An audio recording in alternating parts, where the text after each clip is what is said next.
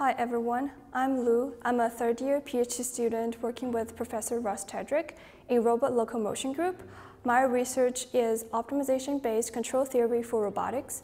I'm interested in the planning and control of autonomous systems by combining control theory, learning, and optimization. I'm excited to share with you guys our recent work near optimal controller synthesis for cardpole and quad rotors via sum of squares.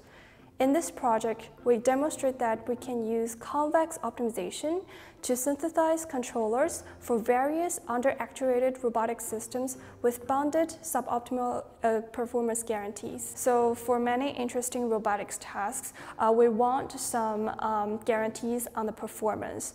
And the guarantees can be either safety or stability or suboptimality, where suboptimality, I would say, is a more challenging notion than stability. So let's say we define a goal that we want the robot to reach the desired pose with minimum time or minimum distance or minimum energy use. And the controller that can achieve the least amount of energy, time, or distance is the optimal one.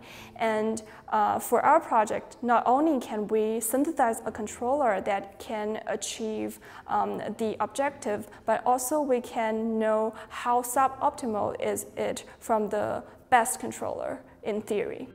There are actually a lot of experiments we perform on, so there are a lot of under-actuated robotic systems like inverted pendulum, cardpoles, acrobots, or quad rotors. So for example, for the inverted pendulum, there are torque limits, so the pendulum might not be able to swing up in a single swing. The pendulum have to pump up in order to swing up, so that is a very complicated dynamical behavior.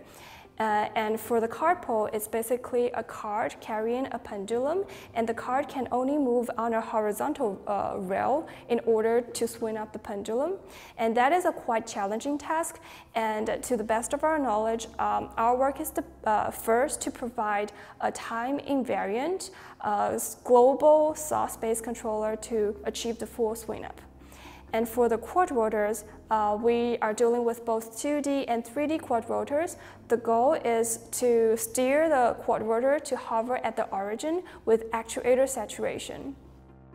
And there are more complicated systems we're trying to deal with, like manipulation tasks, which require making and breaking contacts of the object. So that is a hybrid system that contains both continuous and discrete decision variables. So that is a complicated system we want to deal with and have theoretical guarantees. I think our algorithm will also be adaptable to autonomous driving or other more real-life scenarios. Like the inverted pendulum can be a simplified model of a robotic arm, like a KUKA arm, we hope to provide theoretical guarantees for the simplified systems to study the behavior of the more complicated real-world system with guarantees.